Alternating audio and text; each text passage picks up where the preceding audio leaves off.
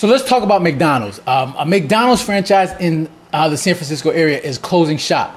Why they're closing shop? For whatever reason you got, that's probably why they're shutting it down. But overall, we understand that the cost of doing business has just gotten too much, right? And when a business has gotten to a point where they're not, making enough profit, they're going to shut it down. And we've seen this a lot in the California area, right? We've seen a lot of businesses doing the same thing. They're shutting their business down. They're increasing the prices of their goods. They're laying people off. They're reducing hours. They're doing whatever they can in order to, operate their business. And it's gotten to a point for this franchise where they just said, you know what, it doesn't make sense, so we're going to shut it down. And we've seen this all over California, right? Even I did a video about how Google office in San Francisco, they're leaving this prominent building, right? I think it's 300,000 square foot. It's a big, very nice building, and they're leaving. They're not renewing their lease for next year, so they're going to be out there leaving. And this is the trend that you see a lot of businesses going. If you're not making it business friendly, they're going to leave. Right, businesses are getting to a point where it just said it doesn't make sense. Right, I can't turn a profit. Then I got to shut down. Right, I can't operate the business. I got to move on and do something else. And that's what you're seeing a lot happening in California.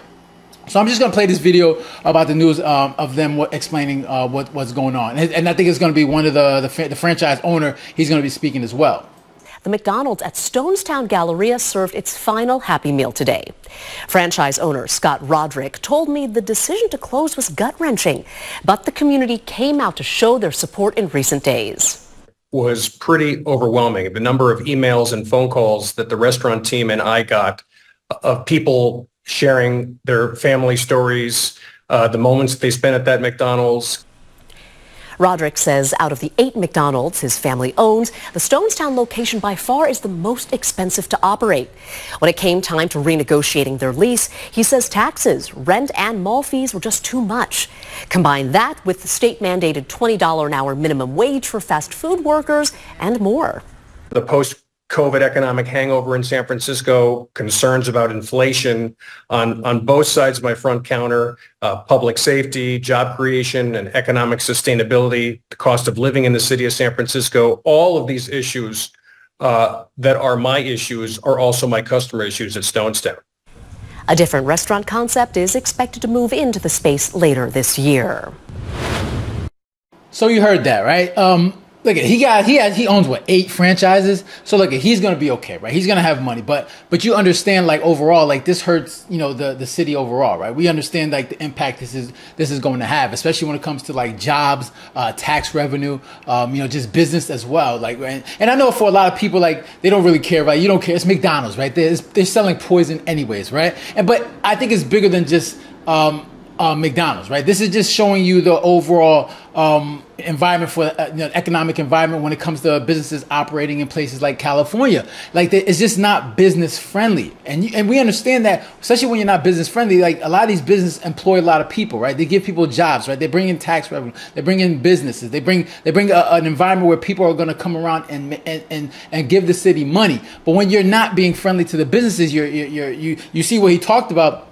He said how the rents are increasing, taxes are increasing, insurances are increasing. He talks about theft, wage increases, right? These are not conducive to operating a successful business, right? These all put all together are going to say it gets to a point where it doesn't make sense to do this, right? And I think for a lot of people, they don't really understand, especially, like, let's say if you're like a landlord, right? Like, if you're just a regular landlord who owns a property, a lot of people think landlords are greedy, right? They're greedy. They're increasing the prices of the rent. And what they don't understand is they don't see the back end where taxes and insurance are increasing as well, which is why they got to transfer that cost to the tenant. Right, but of course the tenant doesn't see that. All they care about is, like, why are you increasing my rent? But everyone has a cost, right? And we look at the person that, obviously they're renting it out to. You're looking at their costs. I'm sure their expenses have gone up as well, which is why they're increasing the cost of rent for that franchise owner. So it all trickles down. It has a domino effect. Like, once when you have economic policies that are not conducive to businesses,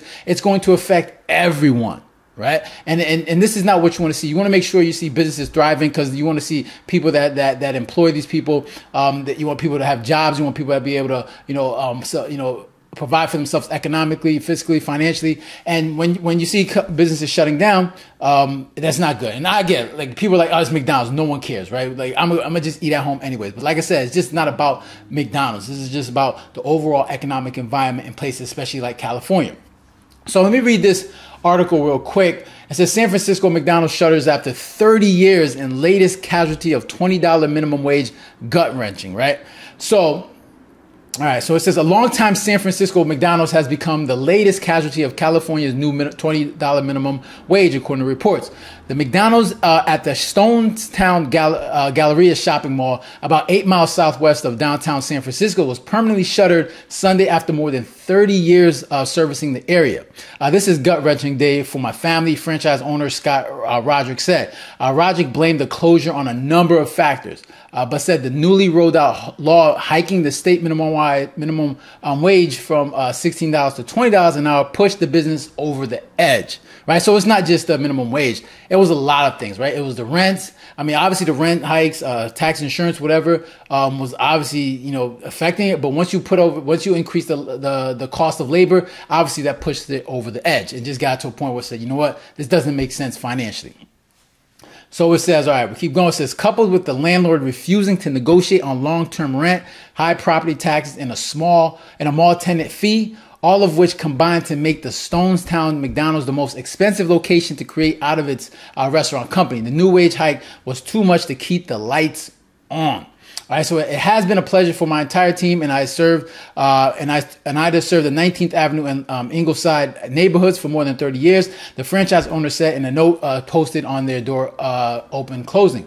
All of our valued team members have been offered opportunities to continue working with my restaurant company at a nearby McDonald's, Roderick said. Since the new minimum wage was introduced on April 1st, numerous businesses have closed up shop across California. One recent closure included an Arby's roast beef that's been a fixture on Sunset Boulevard in Hollywood for 55 years, which shut its doors earlier in June. And look, if you're government, right, you see these politicians, you see this happen. Like, you got to get to a point where you say, all right, this is not good.